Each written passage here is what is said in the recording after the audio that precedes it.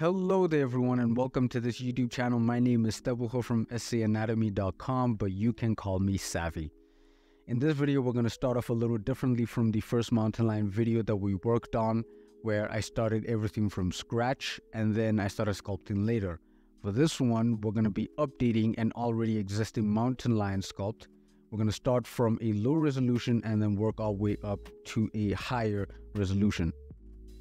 Now, you don't have to start off from a base mesh like I did here. You can also choose to use these spheres from the ZBrush library, but I chose to use a base mesh that I already created before, and the sculpt already had enough detail, so it helps a lot. For reference, I used a software that I always use while sculpting, which is called PureRef, which is the software that you see at the bottom left corner there. You can load all your images in there and set it to always on top mode, so you don't have to always alt tab to view your reference images or use a second screen, so you can just have it all in one screen. I also loaded an already detailed lion sculpt from SA Anatomy and set the view to split screen. And now if you don't know how to enable split screen, all you have to do is make your way to the top here and click on transform, and at the bottom of this window where it says split screen, set that value to 1. And your split screen should now be enabled. Also remember to make sure that solo mode is disabled, otherwise split screen will not function. So what I'm doing now is drawing muscle groups using the damn standard brush. This allows my lines to carve dips into the model itself. What I tend to do to make it seem like it's overlapping, to make one muscle seem like it's overlapping another, I come here with a clay buildup, just get a large enough size. Then I fill in the meatiest chunks. So let's say there's 2 muscles right over here.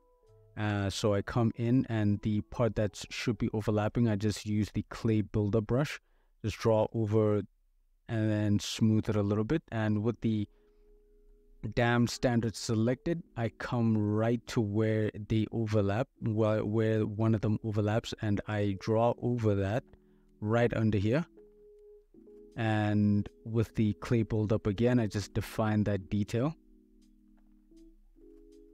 and go back to the dam standard, and right at the edge I target the edge of the overlapping one, and I just smooth it a little bit and I just draw over that edge, and it should look like it's overlapping. What I try to remember while sculpting this part is the biceps femoris has a thin layer attached to it that wraps itself around the top of the extensors on the side here. I highlighted it in green. Another important thing to remember is that it does not wrap itself around the entire leg. It starts off right at the bottom of the biceps femoris and it ends very close to where it started.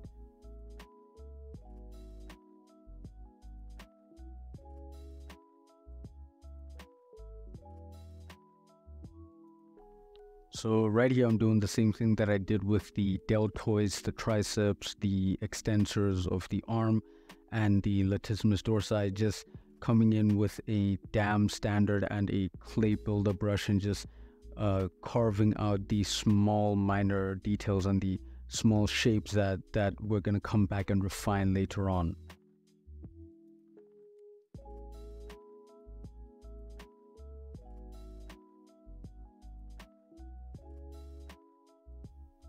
By the way, something interesting that you might want to remember, feline paws are basically human hands just bent differently at certain points. Once you see them side to side, it's really hard to unsee it. You start to see the similarities very quickly. So basically you can find all the bones of a human hand in the paw, in the front paw of a feline, just in different shapes and sizes. So now we're finally getting closer to being able to refine this sculpt and put in a lot more detail and go higher up in resolution.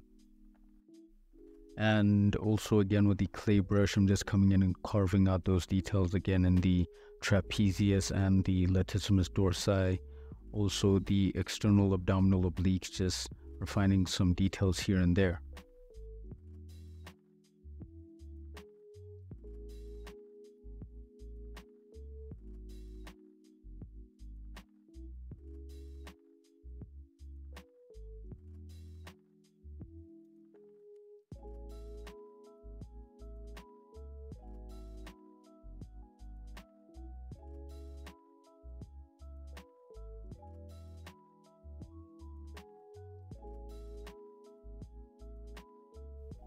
Remember what we talked about.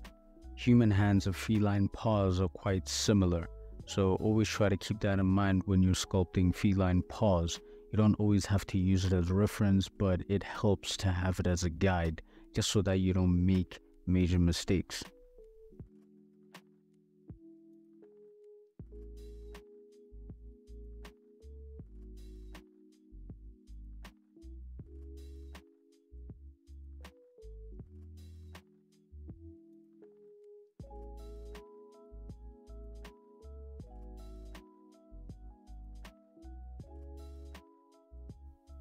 So now we're just fixing a few more things before we move on to the next part, which is a small part of the face. We're going to be working on the face a little bit, and then moving on to refining and adding in more detail and all the little detail that we wanted to add before.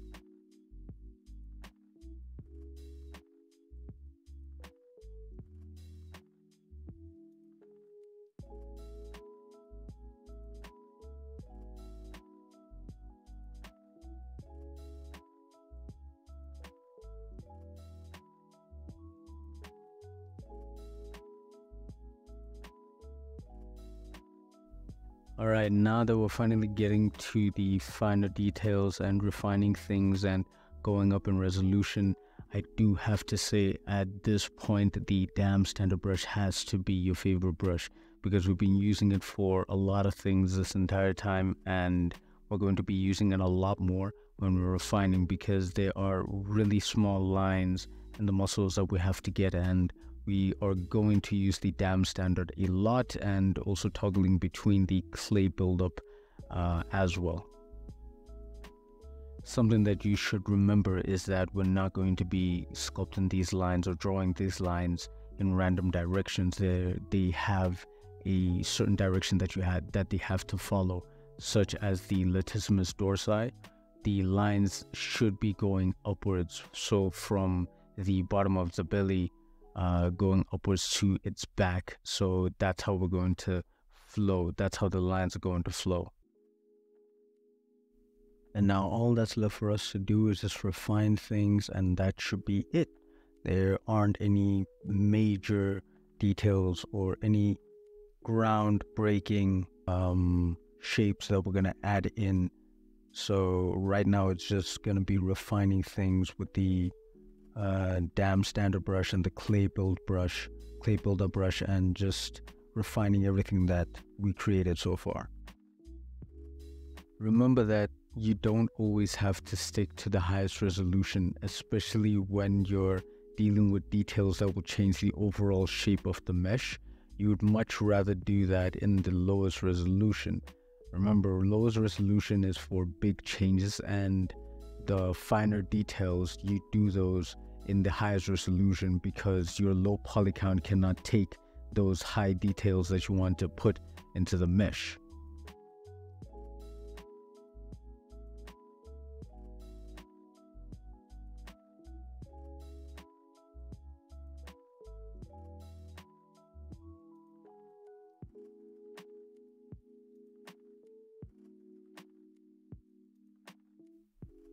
Another great thing is, say for example, you have something that's this dense, you have something that's this detailed, like these beautiful lips that you see here, and you wanted to keep all the details that are here, such as the scar and the lip details and whatnot.